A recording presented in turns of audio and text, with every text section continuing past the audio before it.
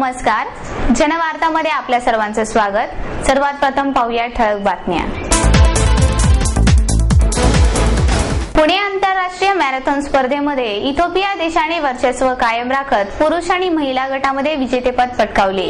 Pune marathon स्पर्धेत पुरुष गटात गुडेटा बिराटू आणि महिला गटात बिरजाव गेब्रू यांनी विजेतेपद पटकावले।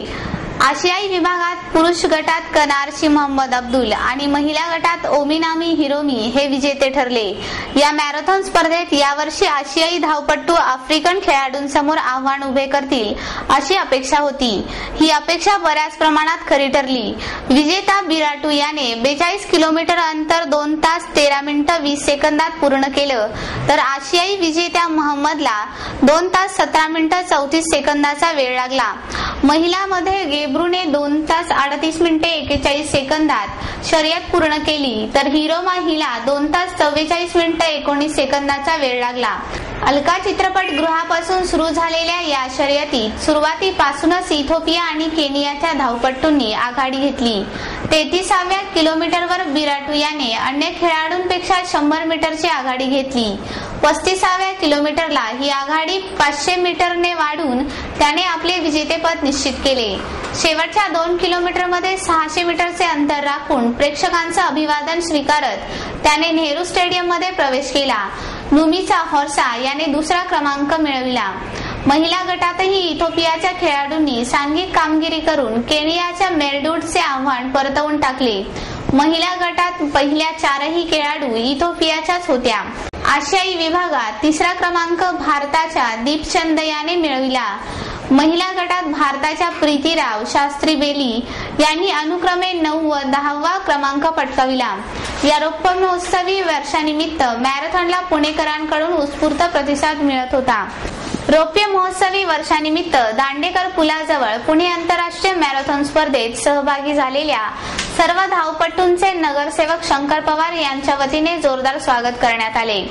यावेळी उपमहापौर प्रसन्न जगताप, नगरसेविका रीना पवार, स्वीकृत नगरसेवक किरण गंजकर, नगरसेवक अरुण धिमधिमे, सामाजिक कार्यकर्ते तुकाराम पवार, शंकर येवले, रवींद्र गुरख, मंगेश भोसले, सुभाष कांबळे, प्रदीप भालेराव, संजय सावंत, सुरेश तरडे आदी कार्यकर्ते उपस्थित होते। लहान मुलांनी फुगे उडवून धावपटूंचे यावेळी स्वागत केले। तसेच सिने अभिनेता विवेक ओबराय, सिने अभिनेत्री समीरा रेड्डी, खासदार सुरेश कलमाडी यांचेही स्वागत करण्यात आले। नगरसेवक शंकर पवार यांच्या अध्यक्षतेखाली हा सोहळा पार पडला। यावेळी जनवार्ताशी बोलताना ते म्हणाले, आज मॅरेथॉन महोत्सव अतिशय कार्यक्षम आणि चांगला असा जोरात शक्तिशाली महोत्सव पार पडला। या कार्यक्रमाचे आयोजन पुणे शहर खासदार आणि ऑलिम्पिक संघटनेचे अध्यक्ष माननीय सुरेशभाई कलमाडी त्यांच्या कारकिर्दीत हा सगळा मोठा 25 वर्षाचा इतिहास सुरेशभाई कलमाडींनी घडून आणला आणि जगाच्या इतिहासावर नाव सुरेशभाई कलमाडींनी पुणे शहराचं जगाच्या इतिहासावर नाव आणलं।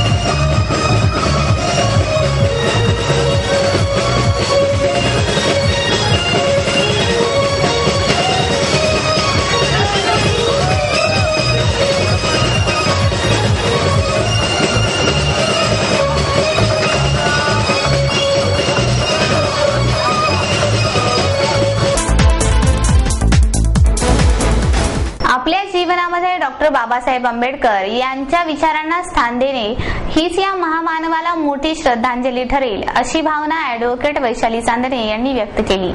भारतरत्न डॉक्टर बाबासाहेब आंबेडकर यांच्या 54व्या महापरिनिर्वाण दिनानिमित्त बाबासाहेबांच्या पुतळ्याला अनेक पदाधिकाऱ्यांनी हार घालून आदरांजली वाहिली।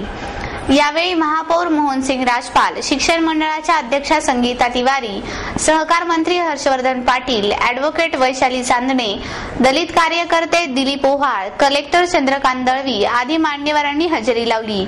सकाळपासूनच पुणे स्टेशन येथील डॉ. बाबासाहेब आंबेडकर स्मारक येथे दलित बांधवांसह सर्वांनीच मोठी गर्दी केली होती। यावेळी ॲडव्होकेट चांदणे म्हणाल्या, ज्या डॉ. बाबासाहेब आंबेडकरांनी या देशाला एक मोठा अथक परिश्रम करून दिवसाची रात्र रात्रीचा दिवस करून या देशाला संविधान दिलं आणि मानव हा केंद्रबिंदू मानून त्या ठिकाणी स्वातंत्र्य, समता, बंधुता या तत्वावर आधारित हे संविधानाने सर्वांना अधिकार दिले।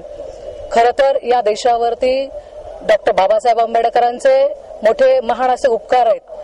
ज्या महिलांना गाव कुसाबाहेर ठेवलं जात होतं, भिंतीच्या चौकटीमध्ये घराच्या उमऱ्याच्या आत त्यांना राहिलं जात होतं, पण हिंदू कोड बिलाद्वारे बाबासाहेबांनी अधिकार देऊन आज महिला ह्या उच्च शिक्षित झालेल्या आहेत, वकील आहेत, डॉक्टर आहेत, इंजिनियर आहेत।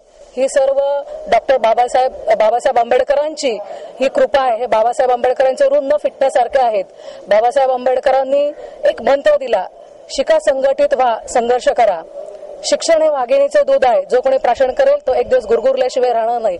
हा मूलमंत्र घेऊन आज सगळेजण शिकले, मोठे झाले, आज उच्च पदावर आहेत। ही बाबासाहेबांची कृपा आहे। पण तरी देखील आज काही गोष्टींसाठी झगडावं लागतं, संघर्ष करावा लागतो। आज आरक्षण आहे, शैक्षणिक बाबतीमध्ये झगडा करावा लागतो, स्कॉलरशिपसाठी झगडावं लागतं, संघर्ष करावा लागतो। डॉ. बाबासाहेब आंबेडकरांमुळे सर्वांनाच समान अधिकार आणि समान संधी मिळाली आहे। त्यांच्यामुळे सर्वसामान्य महिलांना शिक्षणाचा, प्रगतीचा मार्ग मिळाला। आज बाबासाहेबांना खरी श्रद्धांजली व्हायची असेल तर त्यांचे विचार सत्यात आणून वागले पाहिजे।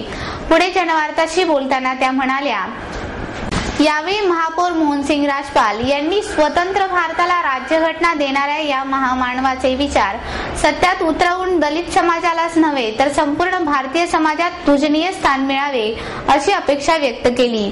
यावेळी स्मृती ज्योतिबाची या नाटकाच्या सादरकर्त्यांचा हर्षवर्धन पाटील यांच्या हस्ते सत्कार करण्यात आला, तसेच या नाटकाचे सादरीकरणही करण्यात आले। सिने अभिनेता नाना पाटेकर यांच्या हस्ते MITच्या विद्यार्थ्यांनी तयार केलेल्या विद्यार्थी संसद वेबसाईटचे उद्घाटन करण्यात आले। यावेळी उच्च आणि तंत्र शिक्षण विभागाचे Rajesh Tope, MAERS MIT group of education इन्स्टिट्यूटचे संस्थापक अध्यक्ष प्राध्यापक डॉ. विश्वनाथ कराड आणि MIT स्कूल ऑफ गव्हर्नमेंटचे डीन राहुल कराड आदी मान्यवर उपस्थित होते। माईर्सच्या MIT स्कूल ऑफ गव्हर्नमेंटने उच्च आणि तंत्र शिक्षण खात्याच्या मदतीने पहिल्या parliament of Indian student council लीडरचे आयोजन 12 ते 14 जानेवारी दरम्यान MIT येथे करण्यात आले आहे। त्यापूर्वी भारतीय युवकांना संसदेविषयी माहिती मिळावी यासाठी www.indianstudentparliament.com ही वेबसाईट सुरू करण्यात आली आहे। यावेळी डॉ. कराड म्हणाले, या वेबसाईटच्या माध्यमातून संसदेबाबतची रूपरेषा कळू शकेल, तसेच या 3 दिवसीय संसदेत कोणकोणते पैलू समाविष्ट आहेत त्याविषयी सविस्तर माहिती मिळेल। पुढे बोलताना ते म्हणाले, उत्साही युवकांकरिता हे चांगले व्यासपीठ ठरू शकेल। यावेळी MITचे मुख्य प्रवर्तक राहुल कराड म्हणाले, या वेबसाईटवर 12 ते 14 जानेवारी दरम्यान होणाऱ्या 3 दिवसाच्या कार्यक्रमाचे वेळापत्रक, विषय आणि वक्त्यांसह देण्यात आले आहे। या संकेतस्थळामुळे सहभागी होऊ इच्छिणाऱ्या व्यक्तींना या कार्यक्रमाकरिता ऑनलाईन नोंदणी करण्याची संधी मिळेल, तसेच नंतर या संसदीय सत्राबाबतची आपली मते संकेतस्थळावर नोंदवता येतील। राष्ट्रकुल क्रीडा स्पर्धेमध्ये हजारो कोटींचा घोटाळा करणारे सुरेश कलमाडी यांची पंतप्रधानांनी चौकशी करावी आणि त्यांच्यावर कडक कारवाई करावी अशी मागणी भारतीय जनता पक्षाचे प्रवक्ते रविशंकर प्रसाद यांनी पत्रकार परिषदेत केली। राष्ट्रकुल क्रीडा स्पर्धेत भ्रष्टाचाराचे धागेदोरे वरपर्यंत पोहोचले असून याबाबत कलमाडींवर कोणतीही कारवाई झालेली नाही। पंतप्रधानांनी यामध्ये हस्तक्षेप करून यावर त्वरित कारवाई करावी अशी मागणी करत ते म्हणाले, राष्ट्रकुल प्रमाणे स्पेक्ट्रम मध्येही 1,76,000 कोटी रुपयांचा घोटाळा झाला आहे। पंतप्रधान मनमोहन सिंग यांचे मंत्र्यांवर नियंत्रण नसल्याने हा प्रकार घडल्याचेही त्यांनी सांगितले। पुढे बोलताना ते म्हणाले, मनमोहन सिंग हे अर्थतज्ञ असले तरी त्यांना देशातील महागाई रोखण्यात यश आलेले नाही। गुजरातबाबत विचारले असता ते म्हणाले, नरेंद्र मोदींनी वेळोवेळी आपले वर्चस्व सिद्ध केले आहे, तसेच तेथील जनतेचा त्यांना पूर्ण पाठिंबा आहे. विकास कामे करताना त्यांनी कधीही भेदभाव केलेला नाही. महाराष्ट्रातील सेना भाजपा युतीबाबत बोलताना ते म्हणाले, आमचा 21 वर्षांचा दोस्ताना असून 2014 मध्ये होणाऱ्या निवडणुका आम्ही बरोबरीने लढणार आहोत. सध्याच्या बिनकामाच्या सरकारचा पराभव केल्याशिवाय आम्ही शांत बसणार नाही, असाही विश्वास त्यांनी यावेळी व्यक्त केला. आयडियाची कल्पना या मराठी चित्रपटाच्या संगीत सीडीचे प्रकाशन नुकतेच करण्यात आले. आयडियाची कल्पना या चित्रपटाचा संगीत प्रकाशन सोहळा नुकताच पार पडला. यावेळी हास्य सम्राट अशोक सराफ, निर्माता दिग्दर्शक सचिन पिळगावकर, महेश कोठारे, एव्हरेस्ट एंटरटेनमेंटचे कार्यकारी संचालक संजय छाबरिया, भार्गवी चिरमुले आदी मान्यवर उपस्थित होते. यावेळी संजय छाबरिया, अशोक सराफ, सचिन पिळगावकर आणि महेश कोठारे यांच्या हस्ते आयडियाची कल्पना या चित्रपटाच्या संगीत सीडीचे अनावरण करण्यात आले. सचिन पिळगावकर यांच्या सुश्रिया चित्र आणि एव्हरेस्ट एंटरटेनमेंटचे संजय छाबरिया यांची निर्मिती असलेल्या आयडियाची कल्पना हा चित्रपट 31 डिसेंबर रोजी संपूर्ण महाराष्ट्रात प्रदर्शित होत आहे. या चित्रपटात प्रथमच महेश कोठारे, सचिन पिळगावकर, अशोक सराफ एकत्र आले आहेत. त्यांच्यासह या चित्रपटात निर्मिती सावंत, भार्गवी चिरमुले, भाग्यश्री राणे आदी कलाकारही असणार आहेत. थंडी उशिरा पडल्याने स्वेटर विक्रीवर उदरनिर्वाह करणाऱ्या निर्वासितांवर आर्थिक संकट ओढावले आहे. बहुतांशी हे विक्रेते मिझोरम आणि मणिपूर भागातून आलेले आहेत. डिसेंबर अखेरपर्यंत पडत असलेल्या अवकाळी पावसाला कंटाळणाऱ्या पुणेकरांना आता कुठे थंडीची हुडहुडी भरायला लागली आहे. दरवर्षी दसऱ्याला गुलाबी पावलाने येणारी थंडी दिवाळीपर्यंत कडाक्याची झालेली असते. यंदा मात्र उशिरा आलेल्या थंडीचा फटका स्वेटर विक्रेत्यांना मागील 2 महिन्यांपासून बाजारात दिल्ली, लुधियाना, काश्मीर, काठमांडू आदी प्रदेशातून sweater, sweatshirts, jacket, shawls, कॉर्डराईज, muffler, हातमोजे, स्कार्फ उपलब्ध झाले आहेत. परंतु थंडी नसल्याने त्या बाजाराकडे ग्राहक फिरकेनाशे झाले होते. यामुळे स्वेटर विक्रेत्यांचा दरवर्षीच्या तुलनेत निम्माही व्यवसाय झाला नाही.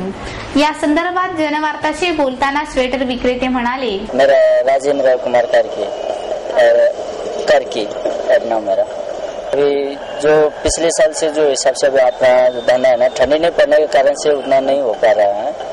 तो अभी इंतजार है कि अगर आगे अभी क्या होगा, पड़ा ठंडी तो हो भी जाएगा, नहीं तो जो पिछले साल से इस साल कम है, इतना खास नहीं है। गेल्या काही दिवसांपासून थंडी पडू लागल्याने ग्राहक गरम कपडे घेण्यास आता गर्दी करताना दिसत आहेत. तरुणांना आवडतील असा फॅन्सी लुक असलेले कॉर्डराईज, जॅकेट, स्वेटर, कानटोपीज, काश्मीरी लोकर आणि उलनच्या शॉल्स, फुल स्वेटर आणि पारंपरिक उबदार स्वेटर आता बाजारात उपलब्ध आहेत.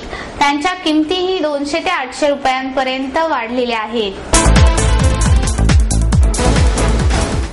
सवाई गंधर्व संगीत महोत्सव हा 9 डिसेंबर रोजी सुरू होणार असून यंदाच्या वरती षड्ज आणि अंतरंग या नवीन कार्यक्रमाचा यामध्ये समावेश करण्यात आला आहे. सवाई गंधर्व संगीत महोत्सवामध्ये दरवर्षीप्रमाणे यंदाही संगीत मैफिली बरोबरच षड्ज आणि अंतरंग हे कार्यक्रम होणार आहेत. षड्जच्या माध्यमातून पंडित भीमसेन जोशी यांची अशोक रानडे यांनी घेतलेली रेकॉर्डिंग मुलाखत आणि सवाई गंधर्व यांच्या 125व्या जयंतीनिमित्त विशेष छायाचित्र प्रदर्शनाचे आयोजन करण्यात आले आहे. तसेच यंदाचा स्वर्गीय वत्सलाबाई जोशी पुरस्कार ज्येष्ठ गायक पंडित माधव गुडी यांना देण्यात येणार आहे, अशी माहिती आर्य संगीत प्रसारक मंडळाचे पंडित श्रीनिवास जोशी यांनी पत्रकार परिषदेत दिली. आर्य संगीत प्रसारक मंडळाने संगीत मैफिली बरोबरच संगीत क्षेत्रातील दिग्गजांबरोबर संवाद साधण्यासाठी अंतरंग, तर या क्षेत्रातील लघुपट प्रेक्षकांसमोर आणण्यासाठी षड्ज या कार्यक्रमाची सुरुवात केली आहे. हे दोन्ही कार्यक्रम शिवाजीनगर येथील राहुल थिएटर जवळ सवाई गंधर्व स्मारक येथे सकाळी 9 ते 10 वाजता होणार आहेत. यंदा षड्जमध्ये 9 डिसेंबर रोजी पंडित भीमसेन जोशी यांच्या अशोक रानडे यांनी घेतलेली मुलाखत दाखवली जाणार आहे. तर दुसऱ्या दिवशी ज्येष्ठ संतूर वादक पंडित शिवकुमार शर्मा, तर शेवटच्या दिवशी CS नायर दिग्दर्शित उस्ताद अल्ला रखा आणि BS नयमपल्ली दिग्दर्शित पंडित विष्णू पालुसकर यांच्या कारकिर्दीचा आढावा घेणारे लघुपट दाखविण्यात येणार आहेत.